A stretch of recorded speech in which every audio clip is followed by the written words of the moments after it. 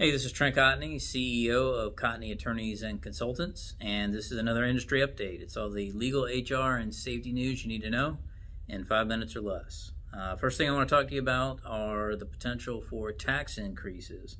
There's been some discussion about paring down some of the 199A deductions for S Corps and LLCs. These are commonly referred to as pass-through companies.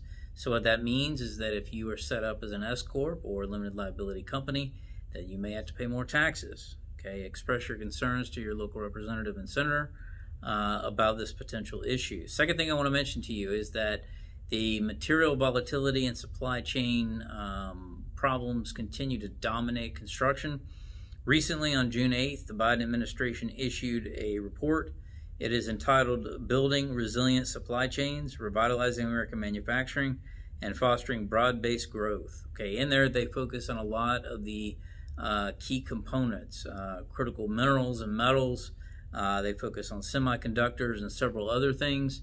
But there's a lot of very interesting information on there about how to potentially shore up strategic weakness in these areas and how to revitalize our supply chain to prevent these types of problems from happening. I encourage you to take a look at it. I will post a link in the comments on how to get to it. Next thing I want to mention to you is something that could potentially help our workforce issue. The biggest problem in construction right now, right behind the material shortages problem, is lack of skilled labor. It continues to be an issue. We've recently had a lot of discussions with U.S. Representative Troy Nehls out of Texas.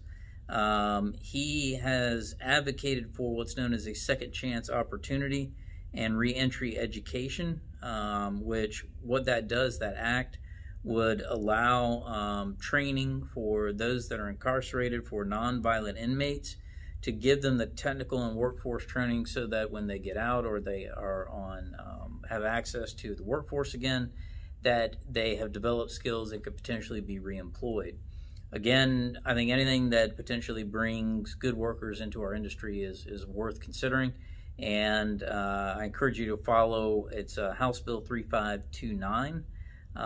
So very interested in that. I think it's a great way for the potential to get people back into our industry. So stay tuned for more on that. As always, if you guys have any questions for me or you want me to address anything on these industry updates, send me an email, tcotney@cotneycl.com, or go to our website, cotneycl.com. Stay tuned next couple of weeks for another industry update, and we appreciate you guys. Thank you.